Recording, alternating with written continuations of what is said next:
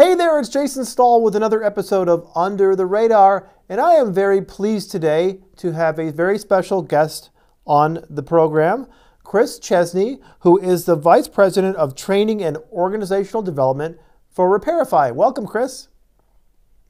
Hi, Jason. How are you? I'm very good. How are you? Excellent. Excellent. So I want to start off with Chris. A couple years ago at SEMA, the 2021 SEMA show, I visited your booth and I was talking to one of your people, and he said, you know, the goal of Repairify was to become a one-stop shop for calibrations and diagnostics and remote programming.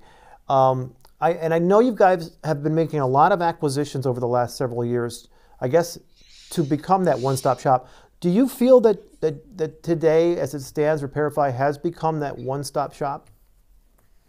Well, I believe I remember that day well because that was the day they announced that I was coming on board at SEMA 2021. And as any technology company wants to promote, all of us want to become a one-stop shop, but that needle moves all the time. So are we there yet? No. Do we have a roadmap to get to that point where a shop can access remote services that fills the gaps that they have in their organization? Yes. We have acquired a lot of organizations over the last 2.5 years. When I came on board a year and a half ago, they were right in the middle of that and still in the processes of acquiring 2 or 3 more organizations after I started. And we recently have kind of paused and said, okay, we've got all these technologies. Here's what we bought them for. Here's the assets that we now have. And we kind of rethought our organization slightly so that we can get the synergies in place and the efficiencies in place that we need to bring all the technologies that we had envisioned at that time to market. And that's what we're in the process of doing today. Is there one acquisition that stands out to you as being particularly significant? Well, I don't know that there's one. Each one of them is unique in not only the products and services that they provided at that point in time when we acquired them, but really it's the talent and the human capital that we gained from each of those organizations, along with those services and products, many of which we have morphed into or consumed into some of our core business. I would probably say the most significant acquisition by Repairify and our holding company, Kinderhook, is Aztec, and the core business of Aztec really is the foundation that we continue to build upon. But then you take acquisitions like Blue Driver, where we brought in their technologists and put them together with our engineers at Aztec to create some new technologies that are on the forefront of being launched that will significantly change the way shops approach servicing their vehicles and bridging gaps in technology and skill that they haven't had access to before. That will hopefully separate us and create a significant competitive advantage for Repairify. Let's talk about that for a minute, Chris. You mentioned some names there, and it's a little bit confusing, I think, to some people. You mentioned the holding company is Kinderhook, and I think in your original ideation it was Aztec, and then that became Repairify. Talk to me about all the brands you have, and the holding company above you, and then list out all the brands. Okay, so Kinderhook is a private equity group that is our principal investor and owner. Repairify is the brand that is an umbrella brand that covers all of the brands within the organization. The primary brand being Aztec, which is automotive service technician. It was founded a decade ago with patented technology that allows us to connect factory scan tools in a data center or multiple data centers to the vehicle through the cloud as if it was an extension cord from that factory tool. And one of our remote technicians, certified techs, can control the scan or the configuration, coding, programming, calibration, whatever the service is, remotely. Uh, Along the lines of those acquisitions, we've acquired companies like Blue Driver, which was really the top selling DIY and DIY Pro scan tool on Amazon, but really had a good core technology group that did things appropriately and created a really robust platform for compressing some of that technology into a smaller footprint, which we wanted to do. But they also understood the technologies that we had deployed at Aztec, and they were a natural to bring on board to grow our technologies into the future. And then you have companies like Mobile Tech RX and Automobile Technologies, AMT. Those groups or OneGuard Inspections, those groups were brought in to help us move into the segments around car reconditioning, auction spaces, inspection spaces for insurance companies, etc. And that kind of gets into that one stop, not maybe for Joe's Collision Center down the street or John's Repair Center across the street, but for the industry, so that Repairify is trying to address all the technology needs that the industry sees, no matter where the vehicle lands. So if it lands in an auction space, we can do pre-scans before the car goes across the block or after the car goes across the block to serve both the buyer and the seller with adding value to that process. AMT and Mobile Tech RX brought software solutions to the gig economy, where we've got PDR techs out doing services on vehicles, but they didn't have really good management technologies to manage their business.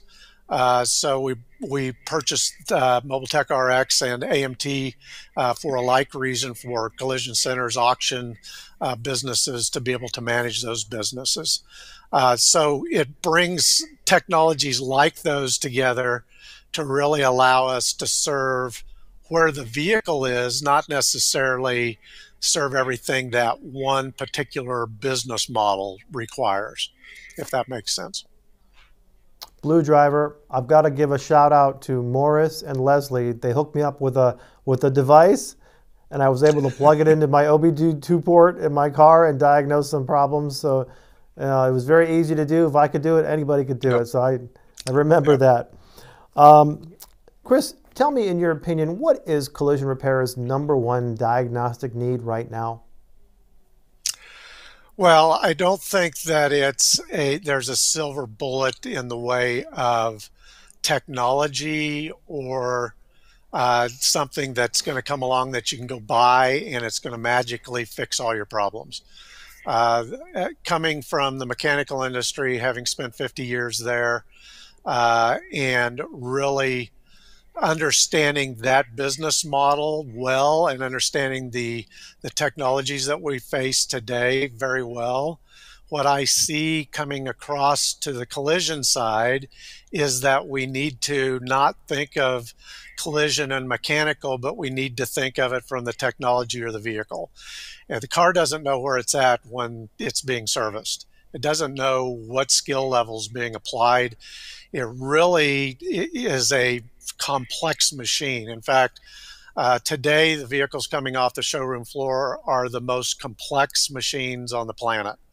When you consider the disparity in and diversity in technologies being kind of mushed together to accomplish the goal of driving the motorist down the road at speed safely and lasting for many years and performing at a high level. That means that whatever level the motorist that owns the vehicle expects, and all the while not costing them anything to maintain it.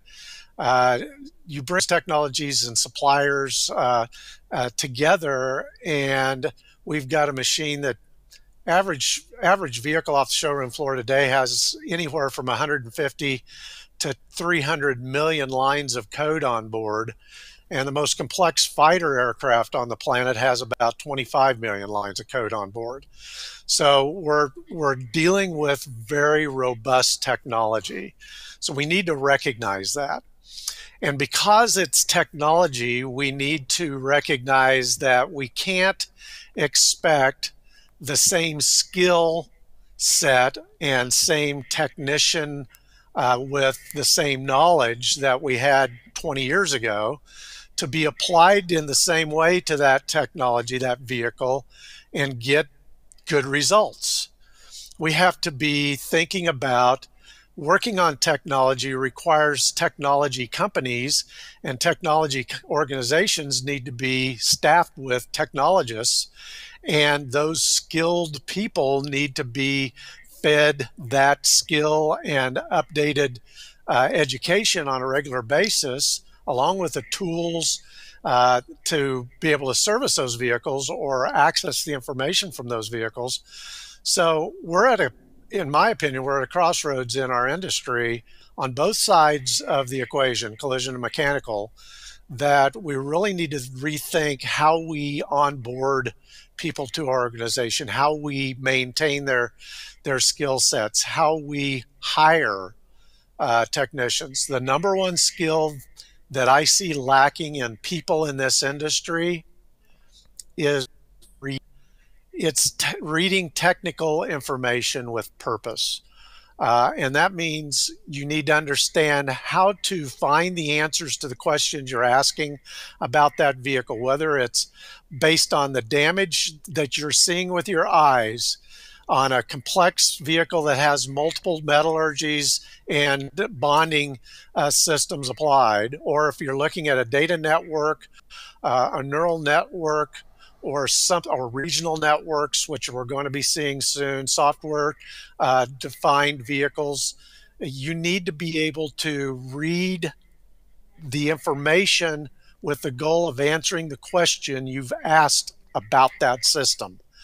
And today's technicians, and over the last 50 years, have not had to do that. And we've fostered allowing them not doing that, really fostering paying them to guess or to try it or to make mistakes and not be held accountable. And I will tell you, the technicians in collision shops and mechanical shops are some of the hardest working people and the most well-meaning people on the planet because they want to fix what's wrong. But most of them are what I call unconscious incompetence. They don't know that they don't know. I've been doing this for 30 years. You can't tell me how to paint a car. Well, in today's technology, if you apply the paint incorrectly or you repair a bumper cover incorrectly, the radar signal coming from behind that bumper cover can be distorted and cause the technology to miss a vehicle that's there and cause an impact. That's not good. So what's the most needed technology out there? I think it's all the above, but most of all, it's education and supporting the people that are working on the vehicles today, and understanding that when the car is in a collision center, that it's a mechanical device. It's a technology machine, and you need to have the staff, the technology, the skill, and the equipment to be able to service it properly. So Chris, the scan tool and calibration equipment business is very crowded, very competitive. There's a lot of players, and there's more coming out every day. What makes Repairify stand out? Well, that's a good question, and let me preface that with this is nothing new.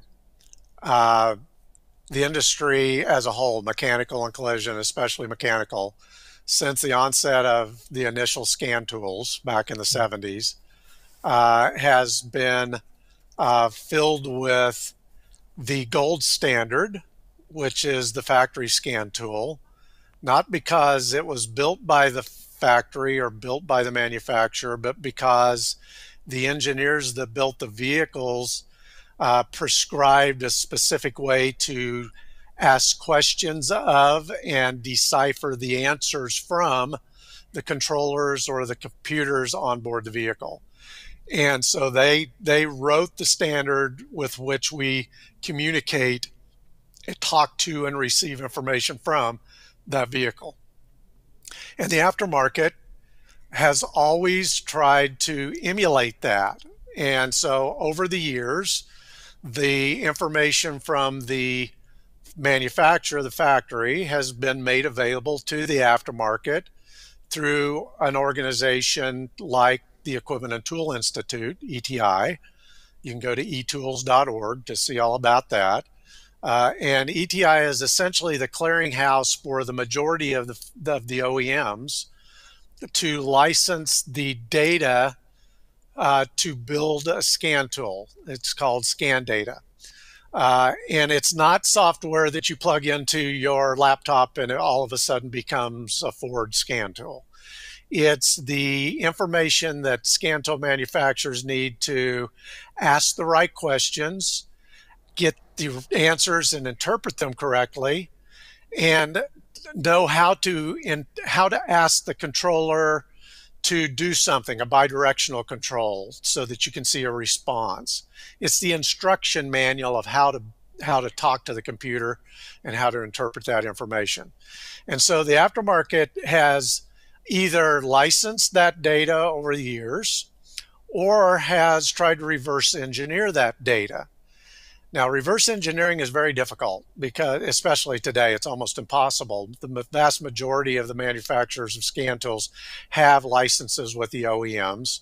And if they don't today, they're rapidly adopting them because they can't start from scratch. It's too complex. It takes too long. It takes too many man hours to reverse engineer.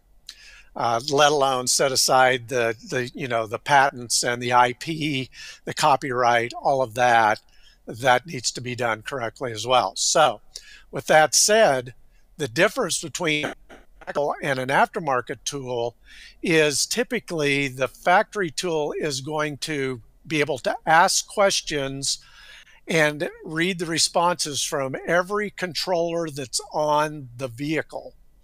And in today's economy and environment, in the collision centers, we want to make sure after collision, can we talk to all the modules on board the vehicle? And are we getting all the information we need to make the appropriate repair plan so that when we deliver the vehicle back to the customer, everything's working and operating as designed? The fallback is the aftermarket tool, and the aftermarket tool has always been believed to never return the same results as the factory tool. And in many cases, that's true. So, in fact, 2 years ago, we decided to answer that question. What's the difference between a factory tool and an aftermarket tool? So we started the process called Project Conquest internally, where we put technicians out in the field in Copart yards. Copart has the largest inventory of modern technology vehicles in salvage yards in the planet. They're an investor of ours. So we had access. So we sent technicians out using our technology to connect our patented device to our factory scan tools. Along with, in their van, they had all the common aftermarket scan tools that you would recognize that are being used in collision centers and mechanical centers across the world.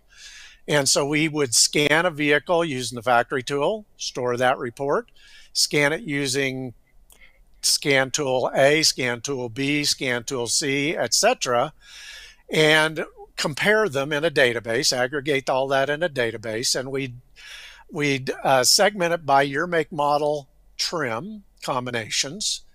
And we have scanned hundreds of thousands of scans on thousands, tens of thousands of vehicles that, actually hundreds of thousands of vehicles, that results in a database that covers thousands of year, make, model, trim combinations.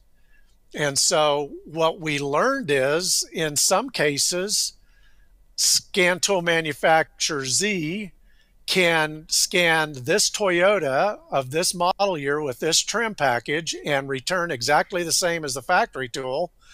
But on the same year vehicle with a different trim package, it misses a module. And it's that granular. And so what that gives us the ability to do is, and what segments us, differentiates us, in my opinion, is number one, we can always provide the factory scan because our technology is not licensed OEM scan technology on board a device that you plug into the car, but it's actually connecting you to an actual up-to-date current licensed factory scan tool with a OEM certified technician that's connected, or operating that tool, that's connected to your car and performs that factory scan and provides you with the factory scan report. Or we can provide you with the insights that says, on this Camry, our local scan through our device we have validated will work, and you can do a local scan. So that gives the shop choice. It ensures you through those insights that you're going to get an accurate report. And the funny thing about all this is we were, internally we were thinking, oh man, we're going to reduce the number of OEM scans that we do on a regular basis, on a daily basis, because we're giving them permission to do a local scan when it's appropriate. Well, come to find out, our OEM scans have grown significantly, double-digit growth, simply because we give them the insights that they trust, and they understand that, okay, the aftermarket scan is not going to work on this car. I'm going to use the OEM factory tool scan. And that has been a benefit that we didn't recognize would happen, but I think is a benefit to the industry. Chris, I think repairers are frustrated that there is not one tool that will do it all. Is it unreasonable or unrealistic to expect that to ever be the case, that you could have one tool that'll do it all? Unfortunately, in a capitalistic environment, a competitive environment with 30 plus OEMs, globally there's 180 plus OEMs, it'll never happen. As I mentioned, I've been involved in scan tools since the 70s. I've sat in work groups for both SAE and other organizations as they design standards. The OEMs can't agree on everything. The one thing they did agree on in the United States is the OBD standards in 1994, which resulted in what we call OBD2, which there was really no OBD2. There was never a standardized OBD1. It was the OEMs kind of developing an onboard diagnostic system in anticipation of what we call OBD2. But it's really the proprietary information that they access in the questions that they ask of the system, and more importantly, the tests that they run on their vehicle, which result in diagnostic trouble codes when they fail. So because of the proprietary tests that they run on their systems, you'll never see those things come together.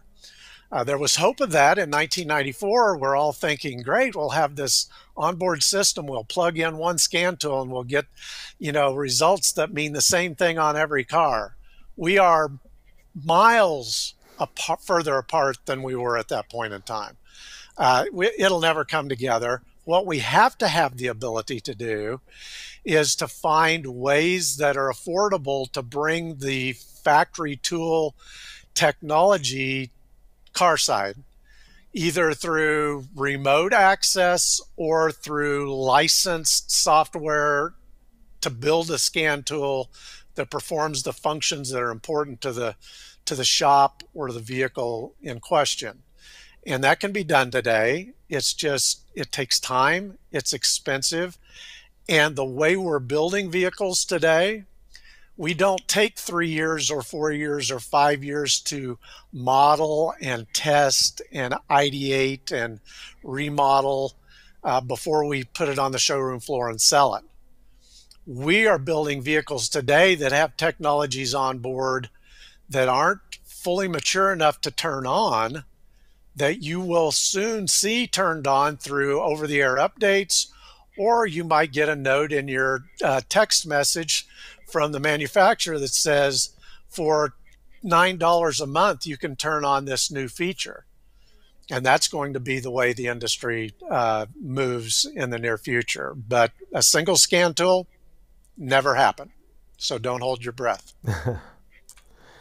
You know, Chris, I don't think it's a stretch to say the collision repairers are a little out of their comfort zone with these vehicle electronics and scanning and calibration. They're managing, they're getting experience, they're training, they have a vast amount of tools at their disposal, but there's talk that maybe these cars will calibrate themselves someday, which has got to be music to a lot of repairers' ears if that was the case. Do you think that someday we'll get to the point where a vehicle will calibrate itself or take care of its own internal electrical problems without somebody, an outside person, having to fix the problem? Well, not unless artificial intelligence totally takes over and builds designs and controls everything. As long as man ideates, engineers, builds, drives, services these vehicles, they'll break. As long as they break, man will fix them. I don't see in the very near future, and I'm talking the next 10 to 15 years, that calibrations will go away. In fact, I think you'll see static calibrations grow, especially on the collision side of things, because when the body structure that all those sensors are mounted to is deformed, no matter how closely you follow OE process and procedure in replacing a quarter panel or a body panel, it's possible to not place that mounting point in the right position so that the sensor technology can actually dynamically calibrate itself driving down the road. So even if it could, here's the thing that I think scares me the most, is that we begin to believe that that's possible, but there's always going to be a gap between when we repair the vehicle and when it becomes when it's put in a ready to crash state. And that's a Chesneyism. Nobody's promoting that marketing statement, but in my opinion, the vehicle's not really ready to drive a motorist by my customer until I've put it in that ready to crash state. And until the system has been calibrated, or that sensor is pointed in the right direction and told that everything is ready to go, thrust angle 0, you're pointed in the right direction. I put the target there. I know it's correct. Now go drive the car and gather enough data so that the system can stitch all that data from the other technologies on board, and you can feel comfortable that that customer driving down the road is not going to run into something that you missed because of something you missed. It's critical to understand there's a gap. There'll always be that gap. Somebody's got to drive the vehicle. It's got to be a tech.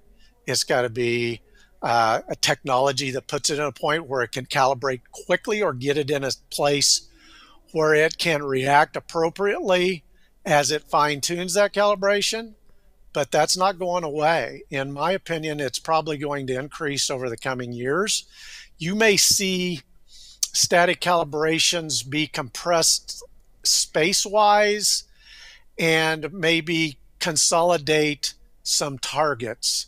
SAE's trying to work on that now. I was on the Emerging Technologies ADAS committee for ACA that helped start the work group, but that work group is struggling to get traction with getting the right people in place to get the standards process driven. And so it'll probably take 3 or 4 years to get that process through. So in the meantime, read and follow service information so that you can calibrate those vehicles appropriately. Well, Chris, I can't thank you enough for being on the podcast today. You know, I get a lot of news from Repairify in my inbox, and I know you guys are on the cutting edge of scanning and calibration technology and diagnostics, so I'm very appreciative of your time today. My pleasure. I'm Jason Stahl. Thanks for watching. Thanks for watching this episode of Under the Radar. For more episodes, visit bodyshopbusiness.com.